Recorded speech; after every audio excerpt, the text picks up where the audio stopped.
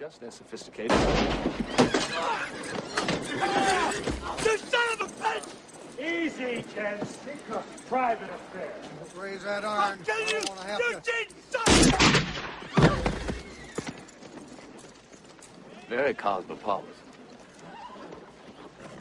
I know him. It's Creek Johnson. Wyatt? Doc?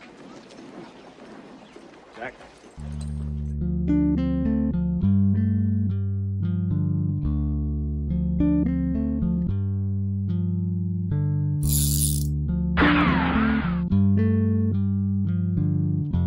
How's it going, Radical viewers? Grim Gaddy right back into another Legends of the West video, and today our winner comes from Dova King and their request for Texas Jack Vermillion from Tombstone, which, oddly enough, suddenly told me that I didn't actually own Tombstone like I thought I did, so I literally just went out and bought the damn movie and did a quick couple of screen caps just so I can get this outfit down, and I'm not gonna lie, I'm slightly proud with how this turned out given what's available to me, though some pieces here and there are hit and miss.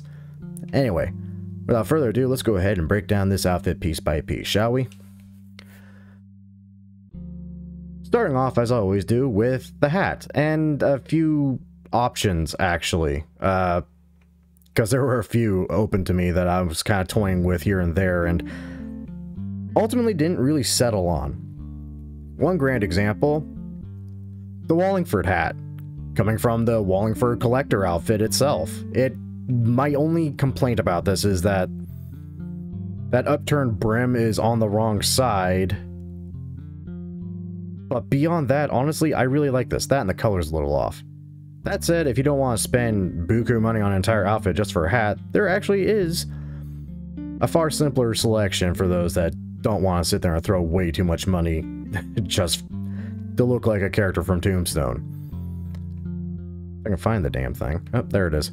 The military slouch hat, which does have the upturned brim exactly where I need it.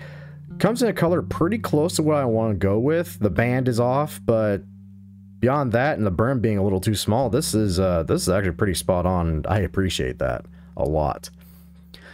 No headbands, no eyewear, no masks, no bandanas, but we do have some neckwear. Now, while you can kind of play around a little bit with some of the scarf options and all that, ultimately I ended up settling on just the base neckerchief and kind of a more purple/blue color, because he's actually kind of wearing a very weirdly designed one throughout the movie. That's it, just because I happen to be here and I can actually sort through these. You can also, by all means, go through some of the bandana options. I mean, here, the pattern bandana actually also sells the look just in its basic blue version here. So by all means, play around with some of the features. You might find something better than I suggest, in which case, kudos to you. Beyond that, though, no other neckwear, no coats with this outfit, weirdly enough, no ponchos. For the vest, I threw on the double-breasted lapel vest, and I literally did this just because of how big the lapels are for this outfit, and it actually works really well for it. My only complaint is it doesn't come in a slightly darker shade of gray, which really would have helped sell this a little bit better, but it works for what it does. Moving on to shirts, we actually, strangely enough, had the exact shirt I needed for this ensemble.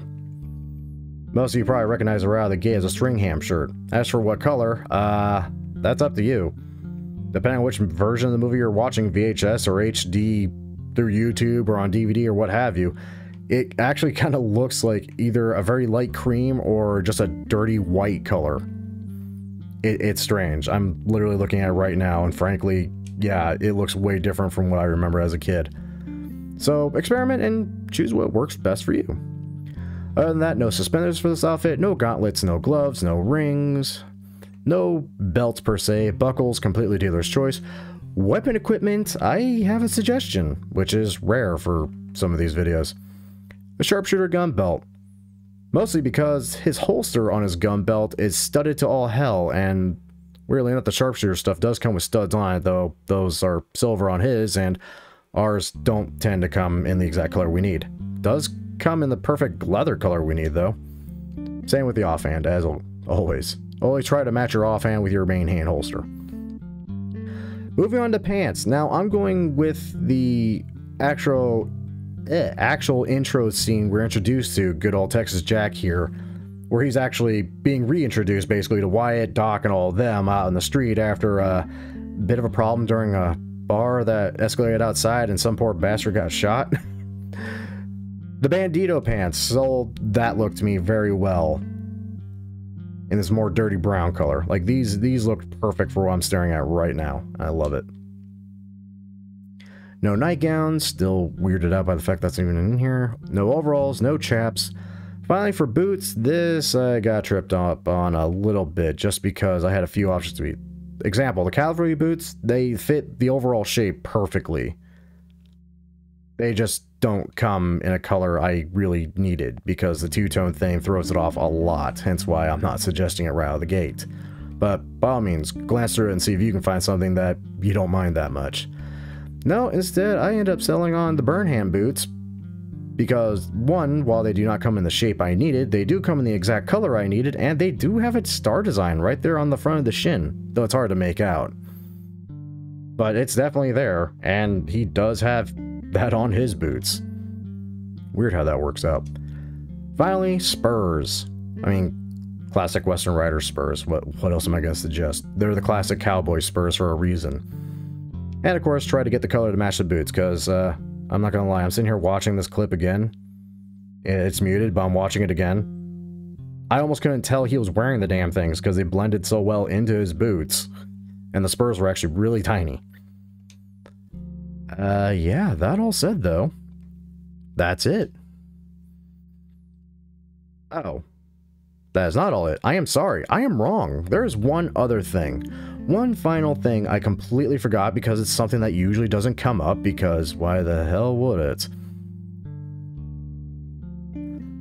He actually has this little pouch on his gun belt, literally right here, just in front of the right thigh. If you have the Gable charm or something similar to that, by all means throw that on because that only helps the look even further. I literally forgot about that because, again, I don't include that in my videos because usually there's no need to.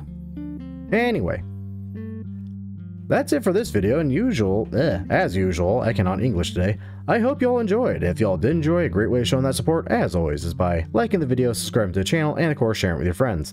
And as usual, checking down below in the guidelines, checking down below in the description for the guidelines of how to submit your own requests in the comments, where you might be next week's winner. Where hopefully next week I know proper English again and I don't stumble all over my words like I haven't slept in 3 days.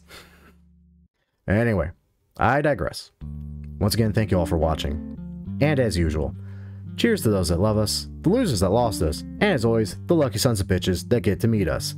And we'll catch you all in the next video. See you then.